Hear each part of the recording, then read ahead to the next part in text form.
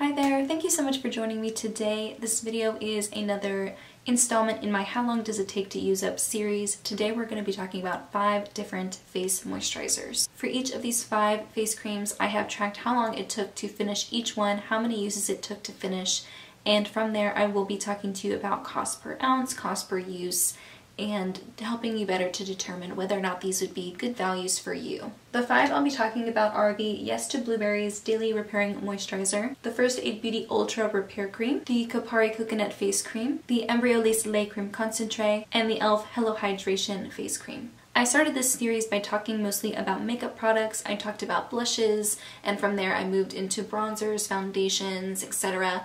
And then recently I started also including skincare and other non-makeup products like lip balms and lip oils and things like that. So if you are also someone who likes to quantify things or look at the numbers, I highly recommend checking out that playlist. It's something that I work very hard on. I'm very proud of it, and I hope you enjoy this video. Before I get started, I would be very interested to know which cream you think is going to be the best value per use. Which one is going to be the cheapest per use? Is it going to be one of the higher end ones, or is it going to be one of the more drugstore ones? As you've seen in some of my previous videos, even if a product is cheaper, that doesn't necessarily mean that it's the best value. So please leave your guess in the comments, let me know which one you think before we get started, and then let me know if your guess was right. I'm going to start by talking about the most expensive per use cream and then work my way down to the one that is the least expensive per use. And as I go, I will give mini reviews of each product, but at the same time I will try my best to keep things very succinct, and I will have charts on the side here in case you're more of a visual person and want to look at the numbers. Let's start with the Kopari Coconut Face Cream. I have talked about this before. I've used up a sample size and this full size bottle here. For 2.5 ounces it is $38, making it $15.20 per ounce. If you wait until the 20% off sale either from Sephora or Ulta,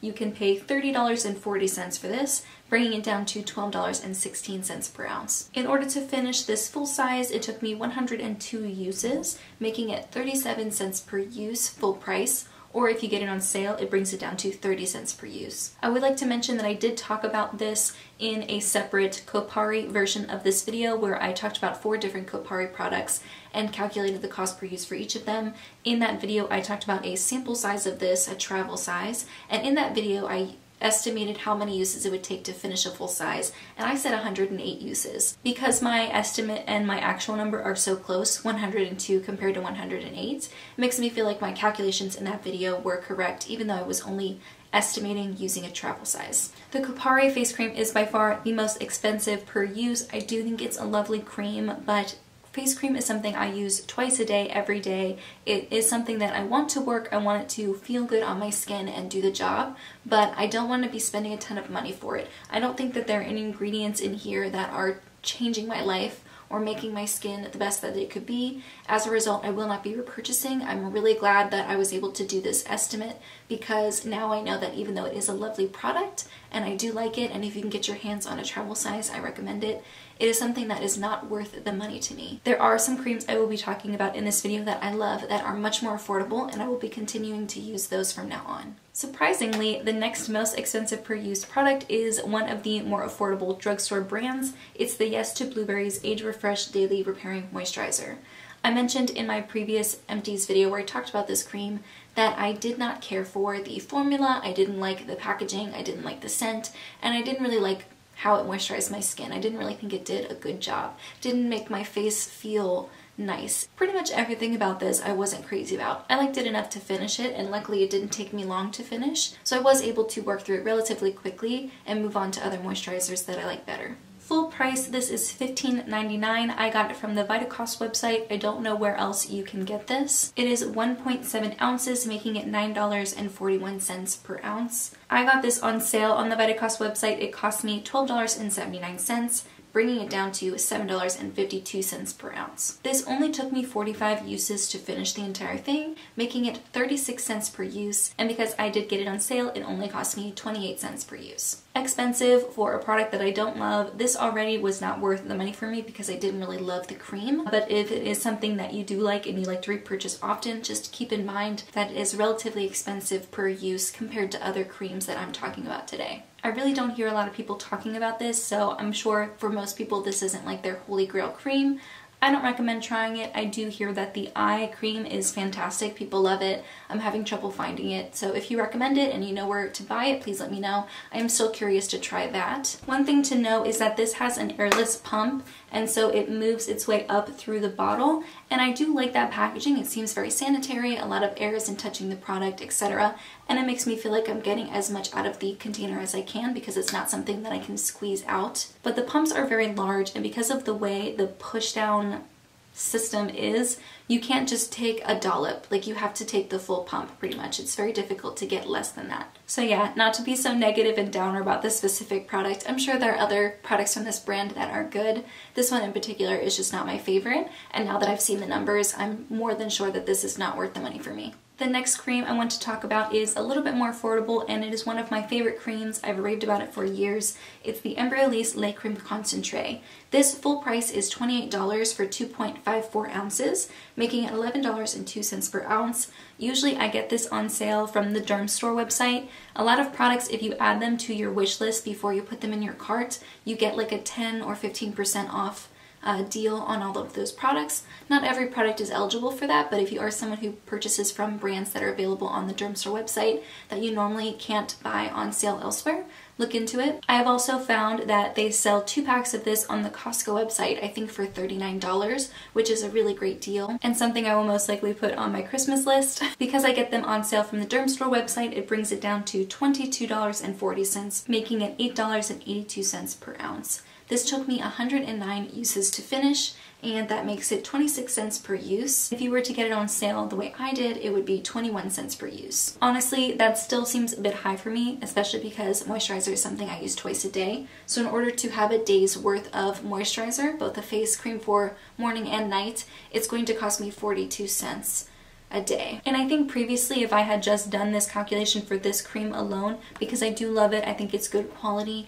and it really does make a difference to my skin. It is something that I recommend regularly. Part of me still feels like it is worth it for me because it does provide such good value, but because I do have another cream in here that is way more affordable and a cream that I like almost just as much as this, it makes me a little bit more hesitant to purchase it. It is something that I just like having in my skincare routine. It's something that I feel I can fall back on whenever my skin is being weird or just extra dry, especially in this season when the air is very dry. But it does make me hesitate to make this my only moisturizer. Perhaps I can still get the benefits of this cream by using it a few times a week whenever I feel like I really want it for my skin, and then substituting in a cheaper moisturizer that I like just as much, but that is just much more affordable. The second to last cream I want to talk about is from First Aid Beauty. It's the Ultra Repair Cream. I used up a sample size, a smaller size of it, I think the 1 or 2 ounce bottle.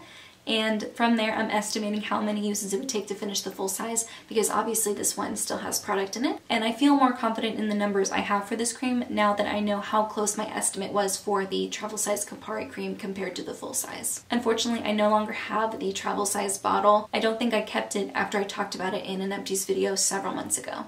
Full price, this is $38 for an 8 ounce bottle, making it $4.75 per ounce. I believe this is available on the Sephora website or the First Aid Beauty website. If you were able to get a 20% off coupon through the First Aid Beauty site, or you were able to get it 20% off through the Sephora VIP sale, this would cost you $30.40, making it $3.80 per ounce. The travel size of this, which was 2 ounces, took me 83 uses to finish. That is 41.5 uses per ounce. I'm going to use that number to estimate how many uses it would take to finish an 8 ounce bottle by multiplying 41.5 times 8. With that, I estimate that this is going to take me 332 uses to finish, making it 11 cents per use, and if I get it on sale, it'll cost me 9 cents per use. If you can see, there's a big jump between the Embryolisse, which is 21 cents per use on sale, versus 9 cents per use for this one. As much as I like this cream, I don't think it's the most luxurious product out there. I do like that it has colloidal oatmeal in there. It seems to have a very minimal fragrance,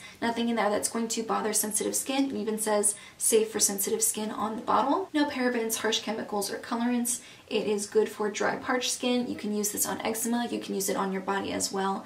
So it feels like this is a really good quality product that is safe for my skin and is only going to do good things for it. I like the way it makes my skin feel, but it doesn't feel luxuriously soft and plump the way it does from the Embryolisse. So while this is not my favorite, I do enjoy having it, and knowing that it is a very good value for your money only makes me like it even more. The very last one of my favorites from the 5 and the most affordable, is the e.l.f. Hello Hydration Face Cream. This is made with hyaluronic acid and peptide complex. It's 1.8 ounces in a jar. My only complaint is that it is in a jar, so I'm dipping my fingers in it every time I use it. It's not the most sanitary, but I still think it's a fabulous product. I love the texture, I love the way it makes my skin feel. You don't need a lot of it to really see benefits in your skin. You can use a little bit more to make it more of a night cream or a night treatment. And also with e.l.f. they have a lot of 50% off sales on their website, so if you don't want to pay the full $12 for this, you can wait until it goes on sale and get it for $6, which is a great deal. Like I said, it's $12 for a 1.8 ounce bottle, making it $6.67 per use. If you wait for a 50% off sale from the e.l.f. website, you can get it for $6,